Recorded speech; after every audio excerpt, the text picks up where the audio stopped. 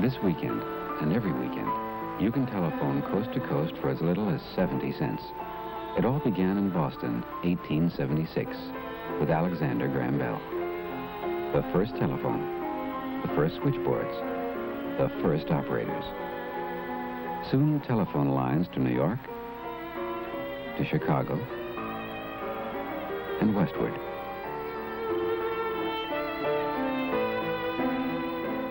And from San Francisco east.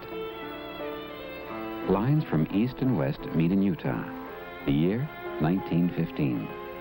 The minimum rate on a call from New York to San Francisco in 1915, $20.70.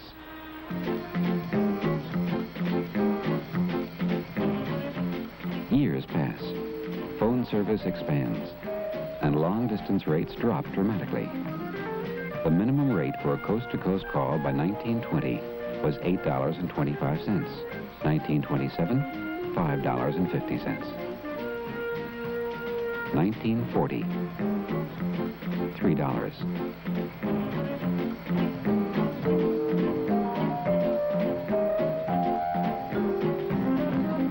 By 1963, $1 plus tax.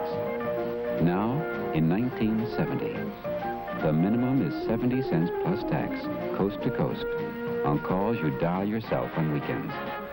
70 cents for a 3-minute call from 8 a.m. to 11 p.m. Saturday and 8 a.m. to 5 p.m. Sunday. In 1915, $20.70. In 1970, 70 cents plus tax. They said it couldn't be done.